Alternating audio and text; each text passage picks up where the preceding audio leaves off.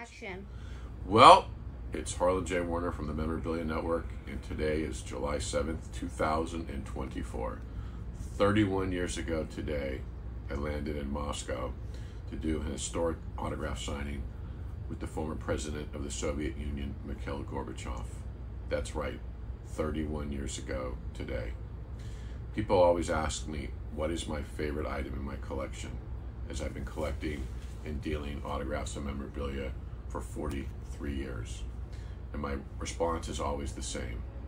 It's the memories, and what is valuable to me may not be valuable to you.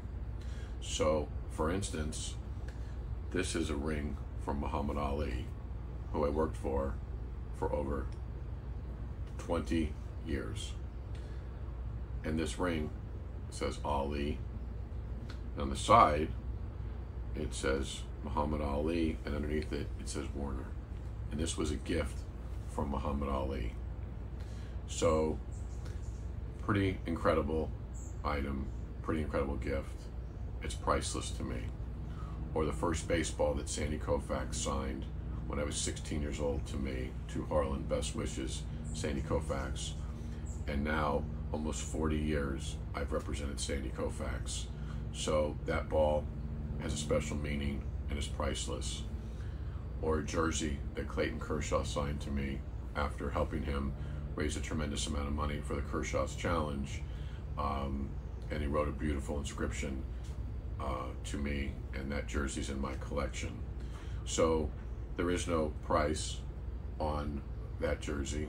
There is no price on the ring, and there's no price on the memories of spending a week in Moscow with Mikhail Gorbachev.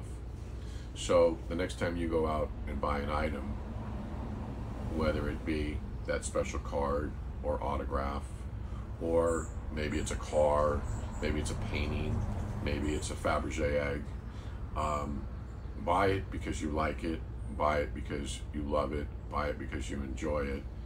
Don't buy it with the hopes and goals that it will go up in value, because as most people know in our industry, over the last 40 years, more stuff has gone down in value than gone up. This is Harlan J. Werner for the Memorabilia Network.